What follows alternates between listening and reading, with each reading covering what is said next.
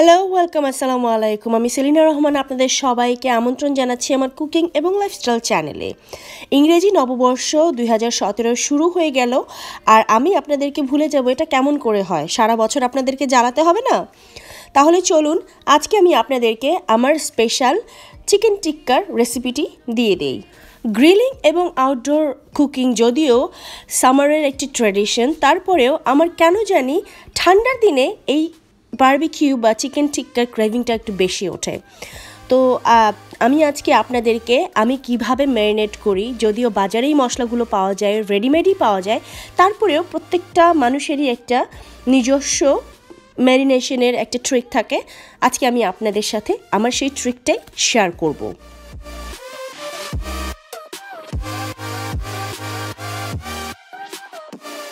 তাহলে চলুন ঝটপট এক নজরে দেখে নেই আমার আজকের চিকেন টিক্কার উপকরণ কি কি থাকছে। আমি 10 জনের জন্য আজকে বারবিকিউ করব, আর আমি চিকেন লেগ কোয়ার্টার শুধুই নিয়েছি। আপনারা চাইলে ব্রেস্টের পিসও নিতে পারেন। আমি এগুলোকে হাফ করে নিয়েছি এবং স্কিনটাকে রিমুভ করে নিয়েছি। টক দই নিয়েছি আমি 1 কাপের 4 ভাগের 1 ভাগ। লবণ খুবই সামান্য, কারণ আমি যে রেডিমেড মশলাটা ব্যবহার করব সেটাতে অনেক বেশি লবণের পরিমাণ থাকে। কাঠবাদাম, আমন্ড বাদাম, সেটা আমি নিয়েছি পেস্ট করে 1 কাপের 4 ভাগের 1 ভাগ। লেবুর রস, সেটা আমি আধা কাপ করে নিয়েছি। মরিচের গুঁড়োটা এখানে অপশনাল, যারা একটু ঝাল বেশি খেতে চান তারা দিতে পারেন। পেঁয়াজ বাটা পুরো 1 কাপ। সামান্য একটু গোলমরিচ আধা চা চামচের মতো, শুধুমাত্র একটু ফ্লেভারের জন্যে। আমি অরেঞ্জ কালারের খাবার রং ব্যবহার করেছি একটু ভাইব্রেন্ট দেখানোর জন্যে। এবং আমি দুটো মশলা ব্যবহার করেছি। চিকেন টিক্কা বারবিকিউ ব্যবহার করেছি অর্ধেক প্যাকেট, এবং তন্দুরি চিকেন বারবিকিউ মিক্স ব্যবহার করেছি পুরো 1 প্যাকেট এই পুরো রেসিপিটার জন্যে। চলুন তাহলে ম্যারিনেশনটা ফার্স্ট করে নেই। আমি চিকেনগুলোকে এভাবে 2 টুকরো করে নিয়েছি, এতে করে মশলা যত বেশি ভেতরে যায় ততই ভালো।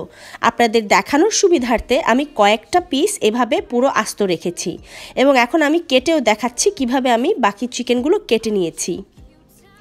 কাটার মধ্যেও কিন্তু আপনার চিকেনের সেই সৌন্দর্যটাও ডিপেন্ড করে। তো ওপরের দিক থেকে এভাবে লম্বালম্বি করে কাটবেন,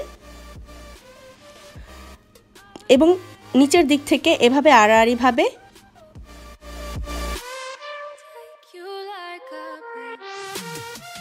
ওপাশ থেকেও একটা কেটে দেবেন। শুধু খেয়াল রাখবেন যেন কাটার সময় যেন একটার সাথে আরেকটা মিশে না যায়, তাহলে কিন্তু পুরো মাংসটাই খুলে যাবে।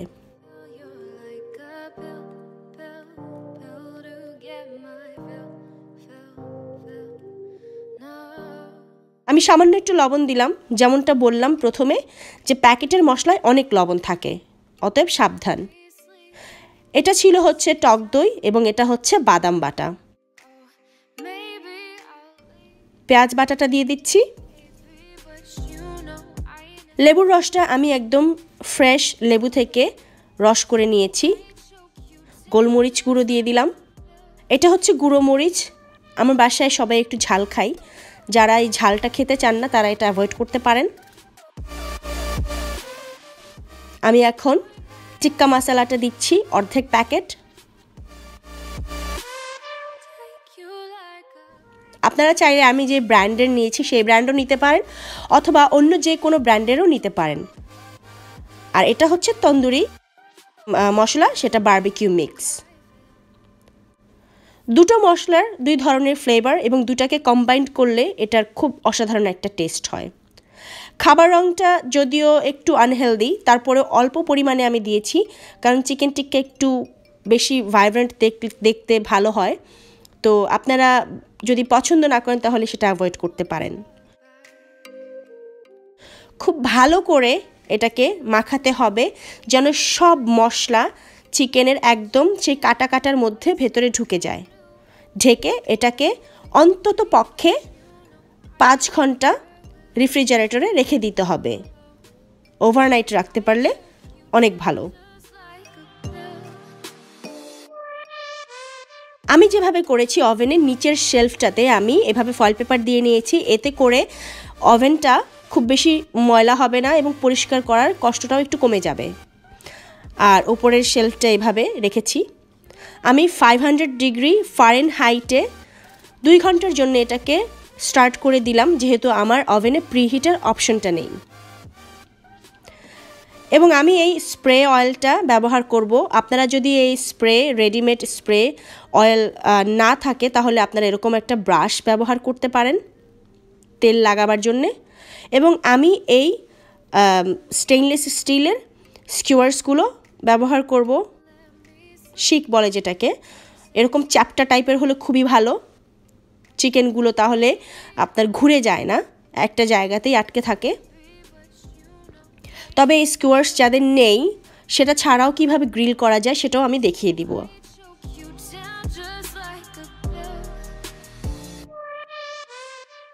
আপনারা এভাবে এটাকে থ্রেড করে নেবেন।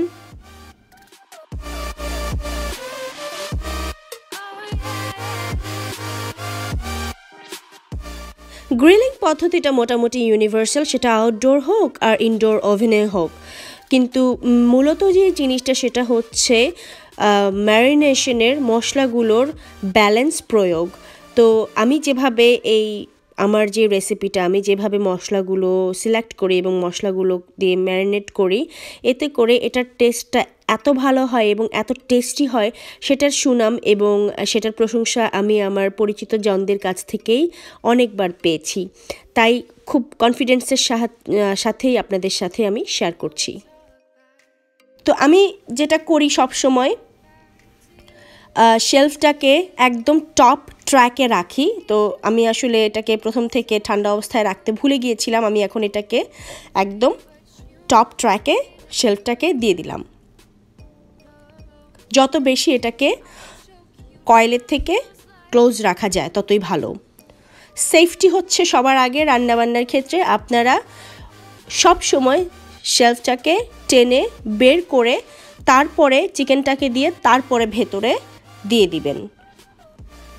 কখনো ভেতরে শেলফটাকে রেখে চিকেন দিতে যাবেন না, বা যে কোনো জিনিসই আপনারা বেক করেন এতে করে হাত পুড়ে যাওয়ার সম্ভাবনা থাকে।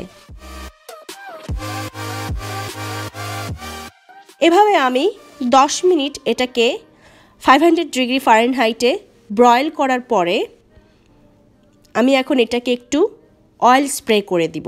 যেহেতু আমরা ম্যারিনেশনে কোনো তেলের ব্যবহার করিনি, তাই এই তেল স্প্রে করাটা খুবই জরুরি, তা না হলে একদম চিকেন ড্রাই হয়ে যাবে। এটাকে আমি আবার আরও 10 মিনিটের জন্য গ্রিল করলাম। টোটাল 20 মিনিট একটা সাইড ব্রয়েল করার পরে এটাকে আমি এখন উল্টে দিব। একটা পাশ কিন্তু হয়ে গেছে।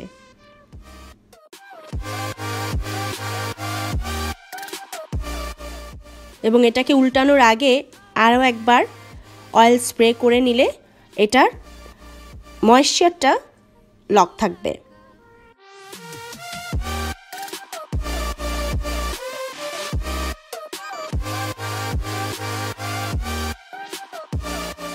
ভাবে চিকেনগুলোকে শিকের মধ্যে গেঁথে নিলে যে সুবিধাটা সেটা হলো একবারে সবগুলোকে উল্টে নেওয়া যায়।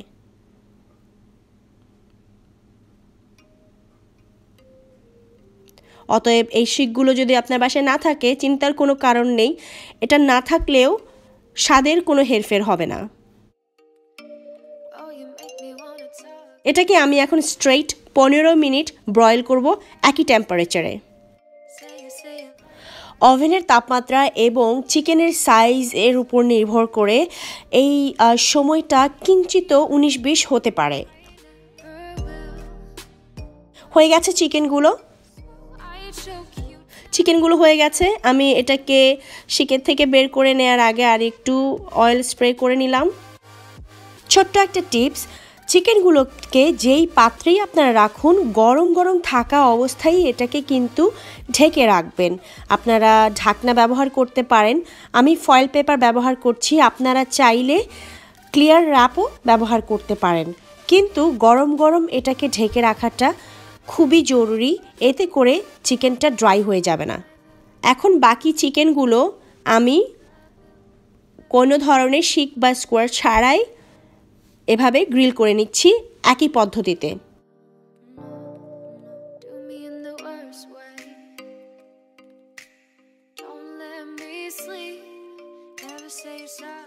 এবং আপনাদের যাদের বাসায় ওভেন নেই তারা এরকম একটি গ্রিডল প্যানে চুলায় একটু অয়েল স্প্রে করে তার মধ্যে একই ম্যারিনেট করা চিকেন এভাবে দিয়ে দুই পাশ একটু সময় লাগবে ওভেন থেকে চুলায় এটাকে করতে একটুখানি বেশি সময় লাগবে, তবে আপনারা দুপাশ এভাবে এই অবস্থায় এরকম করে ভেজে নিলে সেটাও কিন্তু একই টেস্টি লাগবে।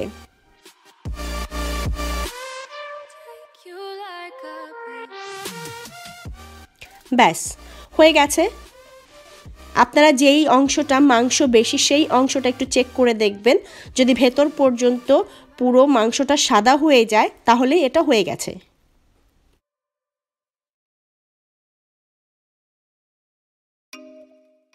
এবং এটাকে যেহেতু আমরা বাইরে গ্রিল করিনি তাই এটার মধ্যে একটা স্মোকি এবং বারবিকিউ ফ্লেভার আনার জন্যে মাঝখানে একটা বাটিতে আমি 1 চামচ ঘি দিয়ে তার মধ্যে একটি জ্বলন্ত কয়লা দিয়ে সেটাকে আমি আবার ফয়েল পেপার দিয়ে ঢেকে দিচ্ছি। 5 মিনিট রেখে দেব এভাবে। এবং 5 মিনিট পরে অসাধারণ একটা ফ্লেভার সহ তৈরি হয়ে গেল মজাদার চিকেন টিক্কা বা চিকেন বারবিকিউ বা তন্দুরি চিকেন, যেটাই বলুন না কেন অসাধারণ স্বাদ।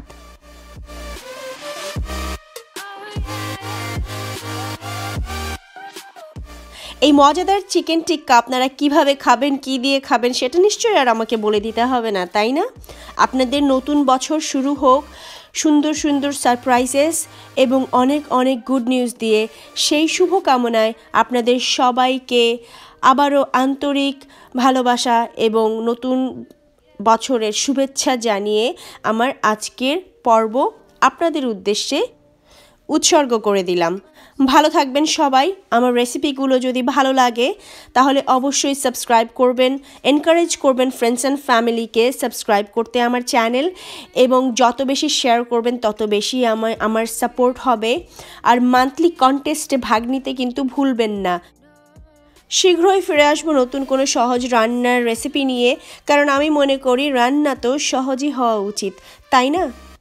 আপনারা সবাই ভালো থাকবেন, আমার জন্য দোয়া করবেন। আল্লাহ হাফেজ।